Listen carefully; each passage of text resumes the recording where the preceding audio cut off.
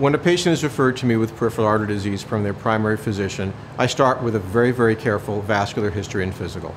How far can they walk? What are their symptoms?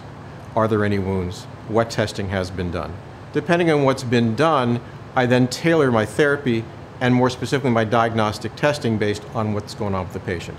It could be as simple as a duplex ultrasound or a more formal segmental pressure of the legs. It could be CT angiography. It could be a diagnostic invasive angiogram, but I usually wait until I have a CT arteriogram and enough symptoms to justify doing a procedure.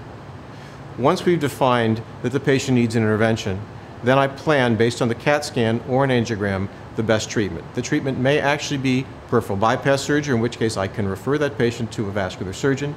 It could be medical therapy, continued walking program, or it could be an intervention, which could include simple angioplasty of a narrowed artery.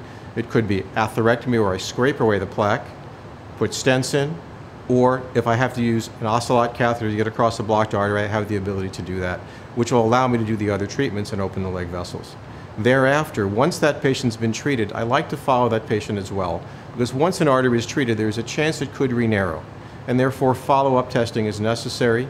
And I take that on so the primary doctor does not necessarily have to. But I also insist the patient goes back to the family doctor for treatment of their other risk factors, including their diabetes, cholesterol, and high blood pressure.